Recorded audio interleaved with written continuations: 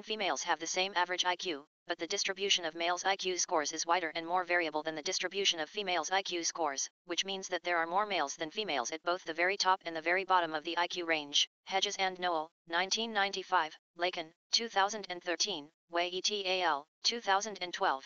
Some of this difference is certainly scores is wider and more variable than the distribution of females' IQ scores, which means that there are more males than females at both the very top and the very bottom of the IQ range. Hedges and Noel, 1995, Lacan, 2013, Way et al., 2012.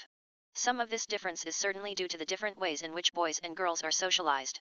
Whether any of this difference is due to innate biological differences between males and females remains a hotly debated issue in psychology. Sessi et al., 2009, Nisbet et al., 2012, Spelka, 2005.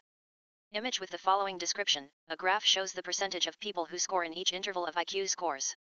Figure 9.16. The curve of intelligence. This graph shows the percentage of people who score in each range of IQ. The graph shows a bell curve, with 8 segments representing the percentages of people scoring in each interval. They are as follows. 0.1%, between IQ scores of 40 and 55. 2%, between IQ scores of 55 and 70. 14%, between IQ scores of 70 and 85. 34%, between IQ scores of 85 and 100. 34%, between IQ scores of 100 and 115. 14%, between IQ scores of 115 and 130. 2%, between IQ scores of 130 and 145. 0.1%, between IQ scores of 145 and 160. Image with the following description. A portrait shows Vincent van Gogh. The artist Vincent van Gogh was the iconic tortured genius. But data suggest that low intelligence, not high intelligence, is most strongly associated with mental illness. Those of us who occupy the large middle of the intelligence distribution tend to have a number of misconceptions about those who live at the extremes. For example, movies often portray the tortured genius as a person who is brilliant, creative, misunderstood, despondent, and more than a little bit weird.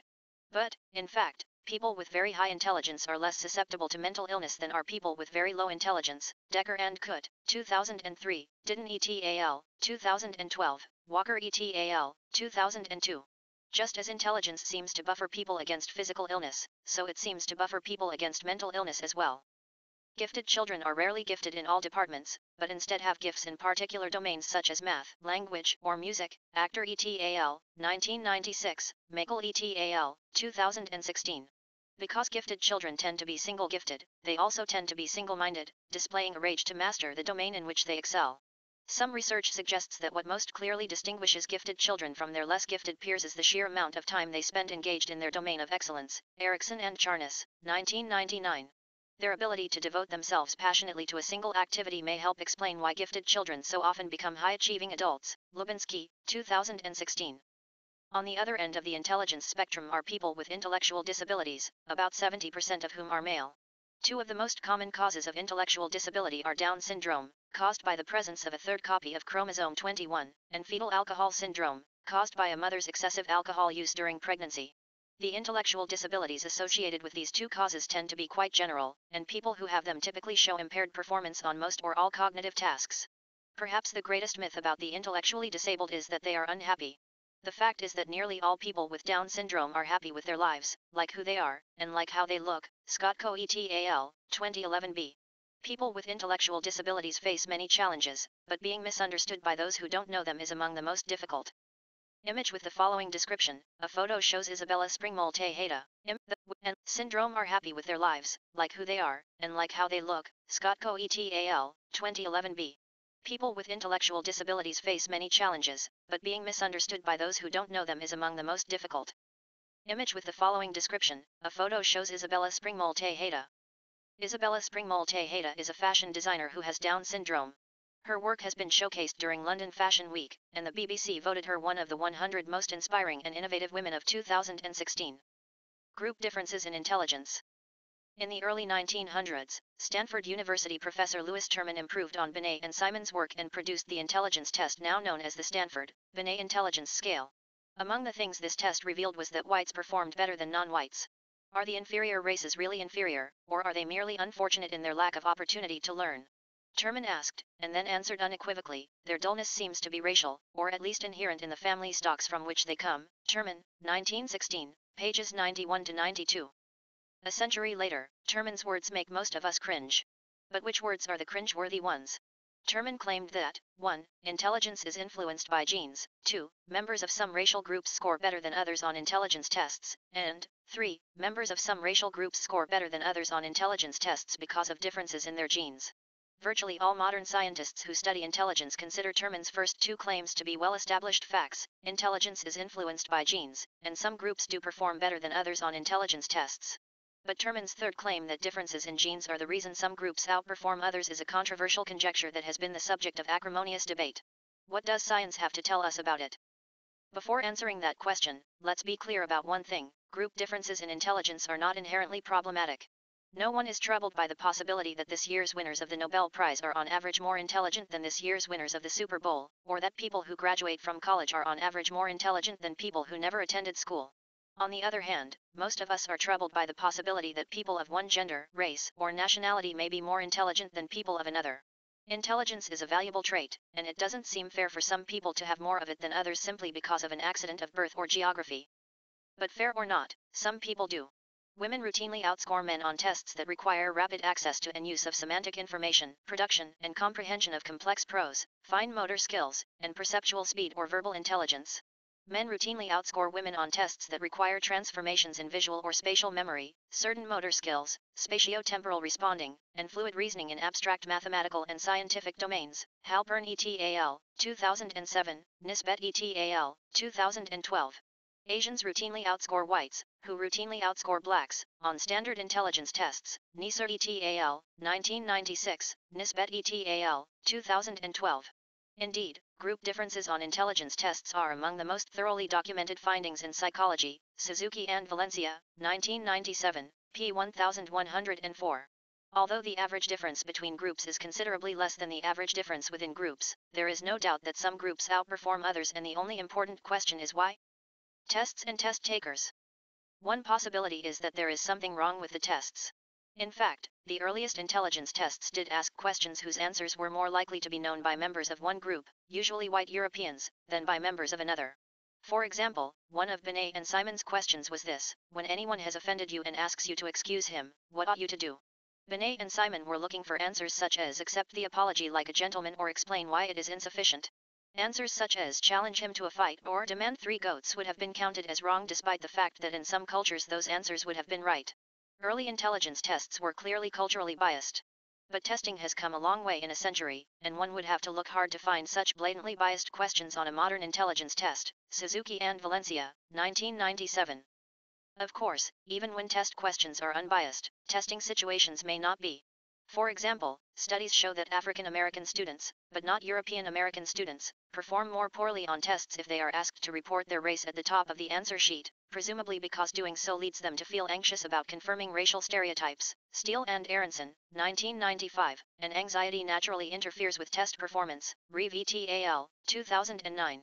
Stereotype threat is the fear of confirming the negative beliefs that others may hold. Aronson and Steele, 2004, Schmader et al., 2008, Walton and Spencer, 2009, and it can influence people's test performances. When Asian American women are reminded of their gender, they perform poorly on tests of mathematical skill if they are aware of stereotypes suggesting that women can't do math. But when the same women are instead reminded of their ethnicity, they perform well on such tests if they are aware of stereotypes suggesting that Asians are especially good at math. Gibson et al., 2014, Shi et al., 1999. Findings such as these remind us that the situations in which intelligence tests are administered can affect members of different groups differently and may cause group differences in performance that do not reflect group differences in actual intelligence. See the real world: racism and intelligence testing. The real world. Racism and intelligence testing. In the 19th century, Binet and Simon argued that children would be much better served if schools used an objective test to measure students' intelligence rather than allowing teachers, who might harbor a variety of preconceptions and prejudices, to make subjective evaluations of the children. In the early 20th century, however, intelligence tests acquired a bad reputation because they were used to justify some of the most heinous forms of discrimination, including the forced sterilization of poor and uneducated people who tended not to score well. Today, many people still consider intelligence testing and racism to be synonymous. But history is irony. For decades, the state of Florida eschewed intelligence tests and instead used the subjective evaluations of teachers and parents to decide which children would be admitted to the gifted and talented programs in public schools. Minority children were severely underrepresented in these programs, so, in 2005, Florida decided to try something new or, more correctly, something old. It began to require that all second graders take a screening test and that those who scored well take an actual intelligence test. The schools then used the results of the intelligence tests, rather than subjective evaluations, to determine which children would be placed in gifted and talented programs. What happened? The intelligence test did precisely what Binet and Simon had designed it to do. It eliminated the all-too-human prejudices that naturally bedevil subjective evaluations. In just a few years, the number of black students admitted to gifted and talented programs had increased by a remarkable 74%, and the number of Hispanic students admitted had increased by an even more remarkable 118%. Cart and Giuliano, 2016. Unfortunately, this story does not have a happy ending. In 2010, the state of Florida instituted a series of budget cuts that forced schools to discontinue the use of intelligence tests and to rely once again on subjective evaluations. As you might expect, the number of minority children admitted to gifted and talented programs plummeted. Intelligence tests, it seems, are neither good nor bad.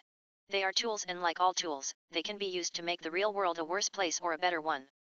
Image with the following description: a photo shows 4 children of different ethnicity studying in a classroom. Environments and genes. Biases in the testing situation may explain some of the between-group differences in intelligence test scores, but there is broad agreement among scientists that environment also plays a major role. For example, African American children have lower birth weights, poorer diets, higher rates of chronic illness, and poorer medical care, attend worse schools, and are 3 times more likely than European American children to live in single-parent households. Acevedo Garcia et al., 2007, National Center for Health Statistics, 2016a. Given the vast differences between the SES of European Americans and African Americans, it isn't very surprising that African Americans score, on average, 10 points lower on IQ tests than do European Americans. What explains group differences like this one? So far, scientists have not found any evidence to suggest that genes explain these differences, but they have found evidence that makes such an explanation unlikely. For example, the average African American has about 20% European genes, yet individuals who have more of these genes are no smarter than those who have fewer, which is not what we'd expect if European genes made people smart. Leyland, 1973, Nisbet et al., 2012, Scar et al., 1977. Similarly, African American children and multiracial children have different amounts of European genes, yet when they are adopted into middle-class families, their IQs don't differ more. 1986, which is once again not what we'd expect if European genes made people smart. These facts do not prove that there is no genetic basis of the between-group differences in intelligence, but they do make that possibility less plausible. Unless researchers can isolate genes that are clearly connected to intelligence and then show that they are more prevalent in one group than another, most scientists are unlikely to embrace a genetic explanation of between-group differences in intelligence. Improving intelligence.